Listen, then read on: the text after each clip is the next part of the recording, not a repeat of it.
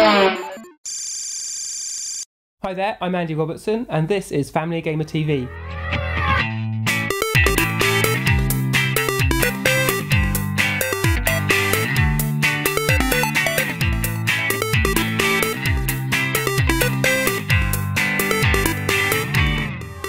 Welcome back to another episode of Family Gamer TV. I'm here with Jay Ward from Pixar Animation Studios. So what's your role at Pixar?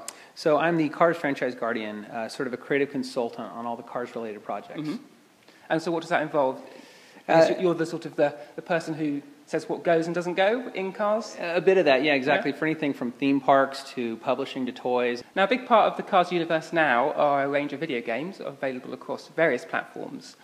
Is that something which falls under your remit in terms of what's happening in those games? Yeah, so typically I won't decide about a game getting made, but I would be the creative consultant once a game is decided, it's something that they would like to make. Then I would be the person who would come on and make sure that it lines up with our world. How is a Cars game different to other games that are maybe being made? You know, what's unique in a Cars game, and for instance, even in the Xbox Kinect, is that you want to make sure the cars are acting the way cars would. You know, we have what we call truth materials. So a car has to feel heavy, it has to have weight. It can jump in the air, but it needs to land back down. It can't bounce around like a rubber ball, things like that. We have characters that are good guys, characters that are bad guys, and we want to be true to who those are, that those characters are fulfilling the role that we had done in the storytelling of the film. Sounds great. Yeah. And the game we're looking at today is Kinect Rush, which is the new game for the Kinect hands-free sensor, along the lines, I think, of Disneyland Adventures, but rather than focusing on the Disney franchises, it's the Pixar characters and Pixar films, yeah. And actually, this is unique. The Disneyland Adventure is cool because you're going into the park and you're doing a virtual theme park experience. This is unique because you're actually going into a Pixar film, and you have 5 films and sort of 3 unique chapters within each one. So you have 15 unique adventures that you're playing in this game. So does Kinect Rush include all the Pixar films, or is it just a few? We actually focused on 5 films for this one. So you have The Incredibles, Up, Toy Story, Ratatouille, and Cars. And you can choose each adventure uniquely. You can just play one, or you can play all. They're not interlocked. You don't have to play one to unlock another one. We chose those because there's such a variety of gameplay naturally set up in those movies. So you have everything from swimming in the sewers of Ratatouille, or driving on the streets of Tokyo in the Cars adventure, or fighting Omnibots in The Incredibles, and really try to make a variety of gameplay. In terms of maybe the Cars games that people have already played on the Wii or the 360, and there's quite a few there that they've been very good.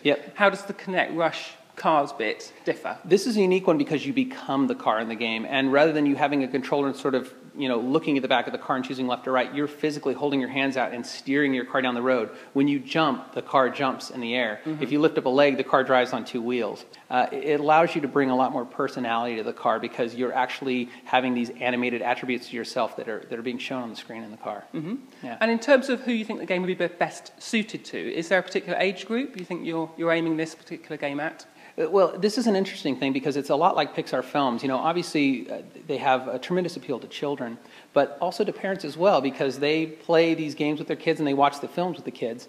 And I can't tell you how many parents or adults say, "Oh, I love Ratatouille," or "I love Cars or Incredibles." Yeah, but my kids love Ratatouille. And yet you can watch that movie with them a number of times and it's still engaging for you. Yeah. That's the difference, I think, between just a good film and just a children's film. And with the Cars 2 film, something my family found was the older kids were happy to follow it, but it seems like a slightly more grown-up, of a sort of pastiche of different themes, and some of our younger offspring. Whereas Cars 1 had that sort of had that appeal to young children. Yeah, it was very straightforward. I think the narrative in Cars 2 is sort of a little bit more meandering, asks a bit more of the viewer. Is that something that you have to sort of engage with in terms of bringing that into the video game? I mean, it's an amalgam. I mean, it has elements of both classic Cars and Cars 2 in it. But what's cool about it is that because you're driving the car in the game, for small kids, it's this intuitive thing of having their hands on this virtual steering wheel and steering down the road, which kids love.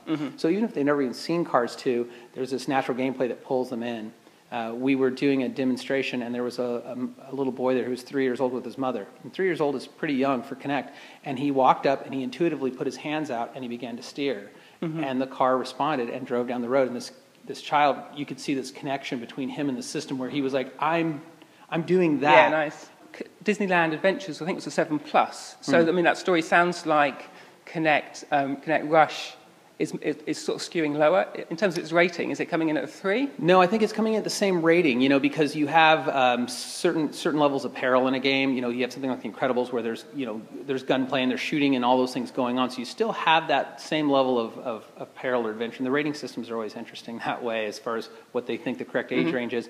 Yeah, and something that I've done in my family is play through the Kinect Adventures games beforehand, and then pick out the games that I know would be fine for my younger kids. Yeah. And that seems to be quite a nice way to sort of work around that 7+ without exposing them to stuff. Yeah, But exactly. most of it, actually, they were fine with. I think there's a bit of sword play, and actually they quite liked getting their hands on that. Yeah, and I mean, you know, the ratings are there to be safe, to be protective, but of course it's always the parents' discretion as far as what they feel that their child is okay with playing. Like you said, sword play for your kids, you know, probably not the worst thing in the world. Same thing with the game. We felt like we put everything in there that we would put in our movies. Nothing that would be offensive or extremely violent or dangerous or would emulate behavior we wouldn't want kids to do. And we were pretty careful about that. So I was interested to see in the Cars 2 film how it did seem to introduce more sort of militaristic themes, you know, as cars with weapons. Was that a difficult decision to include those? Is that a conversation you were involved in? In terms of the film? Yeah. The film would be directed by John Lasseter. So his vision of cars and what he wanted for the film, and I think for, you know, Cars 2, I can't speak on his behalf, but I think for Cars 2, you know, his feeling was to make a completely different movie than the first one, to really not just feel like it was a sequel to the first movie, something safe, but to really take somebody on a really action-packed adventure. That's what he wanted, and of course that did skew it a little bit older. But, you know, what's neat is that each film stands on its own leg. I think that, you know, I have a young boy who loves the first Cars. Yeah. My daughter, who's older, really likes the second movie better because she understands a little bit more of the adult humor and the action and all that in the second film. So it's something for each of them. Yeah. Yeah. Oh, it's interesting you talk about how your children are responding to the films there. Because something my daughter actually noticed and was asking me about was saying, hey, Dad, in the Cars film, all the racing cars are boys. There's no racing cars that are girls. There was a racing girl. It was Carla Veloso from Brazil. Yeah, in Cars 2. Yeah, because she was talking about Cars 1, and I was saying, oh, maybe there is something in Cars 2. Yep, and was that an intentional, in terms of how you deal with gender in the game, is there an intentional... Gender is hard in our films and games. The problem is that a car, not every car works as a female character. Because cars have a grill on the front that often reads as a mustache, or the squareness at the front of the car looks like a heavy jaw. And when you do animation, it's the same way that a feminine shape is typically round and a male shape is angular. And if you look, that's just classic visual storytelling in animation or in artwork. And maybe just finishing off, talking about some of these other games that also use the Cars branding. Yep. Very popular among some of our viewers has been the AppMates game for the iPad, where you take a small plastic Cars toy, put it on your iPad screen and actually drive around. My 4-year-old is just completely addicted to that, really. He plays it within reason, but... I worked on that game quite a bit. So. Oh, yeah? Yeah. So how did that idea develop, maybe, and how do you think that sort of gameplay extends the experience? I think it's finding the best application for what the device is. You know, with the iPad, you have this virtual playmat, and then taking a physical object and moving it on was a really unique application for that just was a natural fit. Like, why didn't somebody think of this sooner? With the Kinect game, we have this thing where you are physically the controller. You don't have to hold anything in your hands. The good thing about it is you're getting kids off the couch, and so it's like, oh, wait, here's a natural way to make a child physically involve themselves in the game. So that seemed like, it's just that natural pairing again, just like the iPad or the Kinect is, what's the best application for this device from Pixar's standpoint, right? Is it something that will actually lend itself to the film or, be a good experience? The iPad, I think, is a great example because you're physically driving the car. In this game, you're holding your hands out and you're driving down the road. So again, it's that right level of engagement that gets you excited about it. Well, thanks for your time. It's been really interesting. Yeah. And we'll be back with more Family Gamer TV soon.